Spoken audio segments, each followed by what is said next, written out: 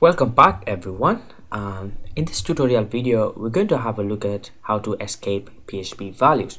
And what do I mean by that? Okay, so up until now we've been doing stuff like just typing in regular strings. So we've been doing stuff like stuff. Okay, I know that's a bit bland, but yeah, let's just stick with it for now.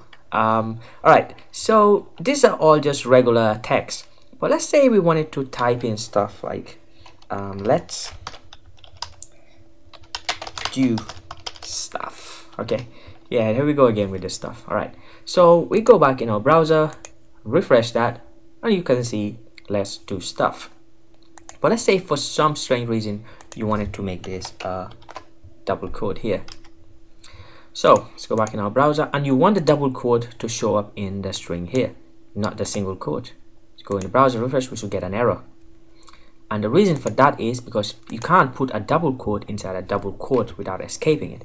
And how you escape it is by using a backslash. So on your keyboard, just type a backslash right before that or that double quote inside this one. So now when PHP parses this string or executes it, when it reaches this part, it's gonna know, okay, this is not the container for the string, this is actually part of the string, so I will output that exactly as it is there.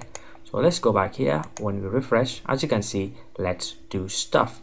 Okay, so that's one way of escaping things. All right, but if you don't want to be typing this backslash here, you can just put the double quotes inside a single quote, and that will work as well. So a double quote can go in a single quote without escaping, and a single quote can also go in a double quote without escaping. So let's go back in the browser. Without even escaping, we should see let's do stuff there.